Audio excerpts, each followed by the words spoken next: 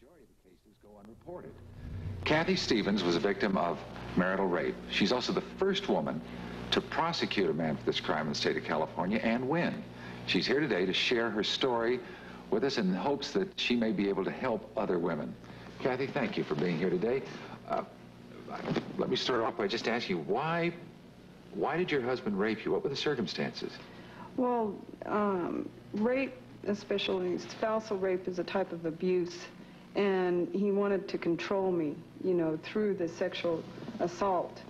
It kind of went in stages. Like, first there was the battery, and then there was the mental abuse and that type of control, and then it went to the sexual abuse. So in other words, there were three stages: physical abuse, right, mental abuse. What do you mean when you say mental abuse? Oh, like degrading, you know, telling me that I could never do anything you're no right. good. You're right. Totally destroying your confidence and everything. And then finally the sexual abuse. Right. At the time of the rape, were you having normal relations with your husband, or? Well, it depends on what you call normal. Mm-hmm. You know,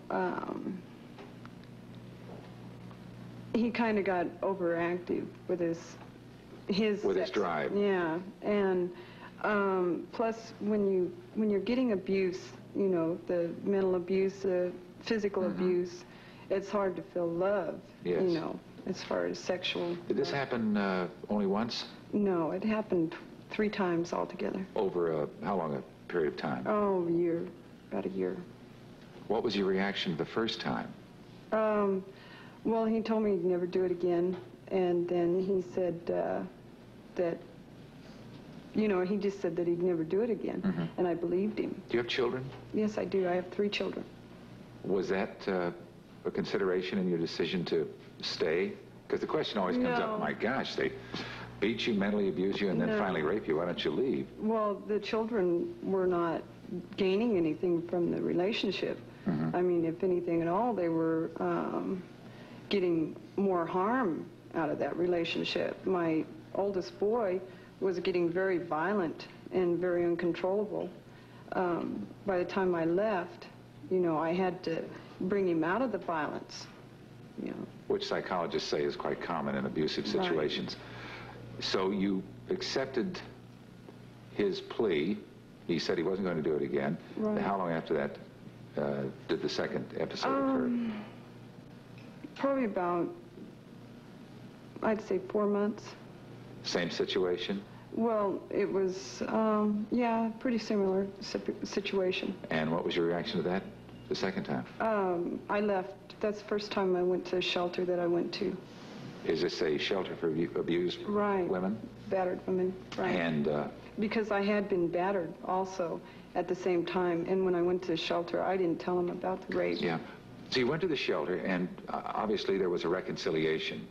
Well, in a sense, he had said that he was going down south to Stockton, and that he wanted to see the kids one more time. So I said, okay. So I brought the kids, and then he never left, and then he started going to counseling. And so I thought that he was going to, you know, shape up. And each time you really thought it wouldn't happen again? Yeah. I mean, like the second time that it happened again, I said, you said that you would never do this again. You promised you would never do this again. Was he suffering from lack of ego, an ego problem in his job, in his work? What kind of a... He was never employed for more than 8 months at a time. So he had a real problem to begin with. He grew up in a really bad home life with a lot of abuse, you know. How long had you known him before you were married? Not very long. You mean, because we did live together before we mm-hmm. got married. Probably about a month.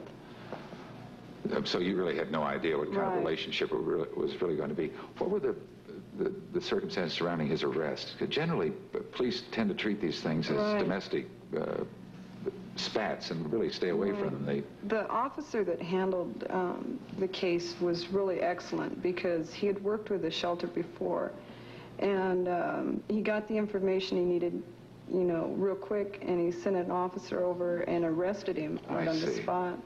Because what generally would have happened? What generally does happen?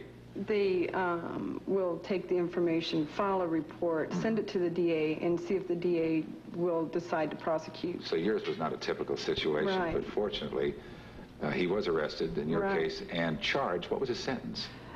He got 240 days, which is part of a 3-year probation term. And the probation also stipulated that he get counseling. And he was charged with what? With the spousal rape. Spousal rape. The original charges, he pled guilty to the spousal rape.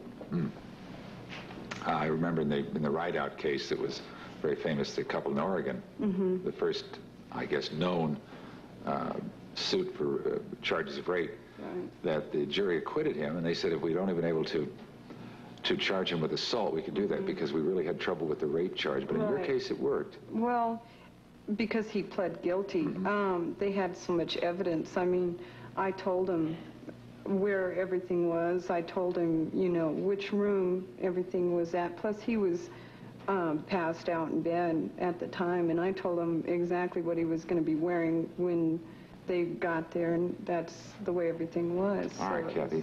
We'll take a short pause, and we're going to learn more about marital rape and what its victims can do in just a moment.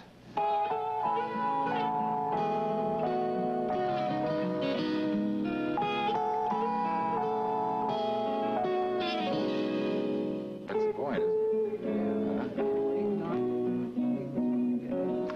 I'm back with Kathy Stevens, the first woman in the state of California to prosecute a man for marital rape and win. Joining us now is Laura X, president of the National Clearinghouse on Marital Rape.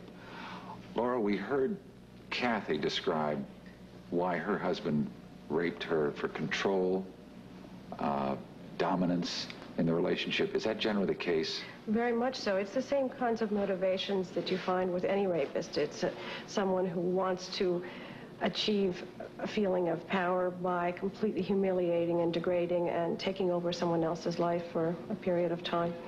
Are most of the women that are raped by their husbands, are they also battered? Do they also go through the abused stage and the mental abuse stage? Well, one of the ways of mentally abusing is to say, it's your duty. You have to do whatever I have to do, whatever I ask you to do, whatever I tell you to do. They don't usually say ask. And that's part of it. In other words, to keep badgering them about how they are lesser people, the women that they're married to. Then also, I think there are husbands who have told me, I force my wife because she likes it, that's what his excuse is, but I would never lay a hand on her. I think it's very much part of almost all battering situations. We've found that it's about 80% of the battering syndrome that goes on in apparently 60% of adult women in this country. But there are also husbands who threaten violence, threaten death, or threaten to leave, threaten not to feed the children, whatever. So women submit under a variety of terrible kinds of abuse. It's just easier to submit than take the possibility of the violence. Yes, I think that's the most, you mentioned the Rideout case, and the thing that's most crucial in that case, the defense attorney kept saying that because she submitted to sex after he beat her and that this was regular, that she was into kinky sex, as opposed to understanding that one submits to sex to save one's life. That was the problem with the jury making that determination on whether had it been assault, it would have been much simpler. I should have said that. The jury really had a problem. The judge said he wanted straight acquittal. Or nothing. Or first degree. Okay, first degree is 20 years. And we've reduced our penalties in California in order to be able to get convictions. Why don't most women just leave? Well, I think that question, I hate that question, I have to be honest, because it's a way of saying the wife should be further punished. The punishment really should come to the husband. The society should say, this is something we don't condone. We do not condone violence against anyone in this society. To have a woman get a divorce she has to lose status with her kids, with her religious community, with the PTA, with his family, with her family. We're all women are one man away from welfare. It's definitely, a divorce is a terrible loss for a woman and a trauma for her. And also my concern, if he's a rapist, he's going to do it to other women. We've had several convictions now in the state of California where my favorite is that the last one we just had, the previous wives came up and in the courtroom and thanked the third wife who had finally gotten the man charged. Oh, he had been a repeater, in other words. Yes, well, rapists are. It's the most recidivist, most repeating crime there is. So in other words, if a man will rape his wife, he will rape a stranger? Absolutely. For the same kinds of motivations. This is his own need to have control over other people, and the wife is the most handy one. Well, you know, I guess when I said, why don't most wives leave, that question is more than just what it seems to be on the surface. It's the question everyone asks, I know. Yeah, but it really addresses itself to, it's really black and white at the moment with our laws and everything, isn't it? You either stay there and continue with this, but you or see, you if she step leaves, out. she comes after and breaks into her house and does it again. At least when she's staying with him, she knows where he is most of the time and is not living in fear. Also, if she has children, the judge will not allow her to leave the state because of his rights to visitation. If the wife is battered, you can't use that as a reason to deny the father visitation to the children. So she is risking her life constantly. It's a total lose-lose situation. A totally what? Lose-lose situation. Yes, if she stays, she's in violent jeopardy, and if she leaves, she's in So violent what we need are laws. Yes, and a whole change of the way people feel about women. What are the current laws? Well, in 10 states now, I'm happy to say. I ran the campaign in California just 2 years ago, and we were the 5th state to change our law to make marital rape a crime. And now there's 10 as of last week in Florida. That was the most recent one. What do you see the biggest difficulty in establishing marital rape? Kathy's case was obviously aided by the fact that she knew the officer involved. That's true. One of the things that's important is that there be shelters for women everywhere. The shelters and the rape crisis centers are working very closely with educating the police and educating the public. And if you educate the public, then you're educating potential jurors who are notoriously prejudiced against rape victims, always. They shun the woman if they're a woman because of the stigma that only bad girls get raped, even by strangers, and the men identify with the rapists. It's a very hard thing to be. There aren't any other genders to put on juries. So that really is the biggest problem facing us. I think so. It was basic public education, yes. And you have to change the opinions in order to have the public pressure their legislators to change the laws as well. Also, I would assume it would be much more helpful if the police could be a little more sympathetic toward. That's what I mean about rape crisis centers and shelters. It's those women working with the police that begin to change the police attitudes. Or in 3 states, in 3 cities, Oakland, Los Angeles, and New York, we've had to sue the police in order to force them to take the laws seriously, and battery to go out and to deal with those issues on a serious basis.